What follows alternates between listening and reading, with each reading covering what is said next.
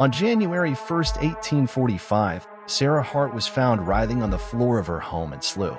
A doctor was summoned, but it was too late. She died soon after of poisoning. Her neighbors saw a man dressed as a Quaker leaving Sarah's house in a hurry shortly before she was found.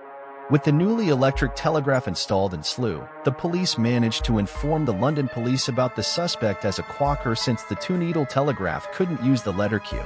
At Paddington, Scotland Yard picked up the trail of the Quaker and later arrested John Tawell.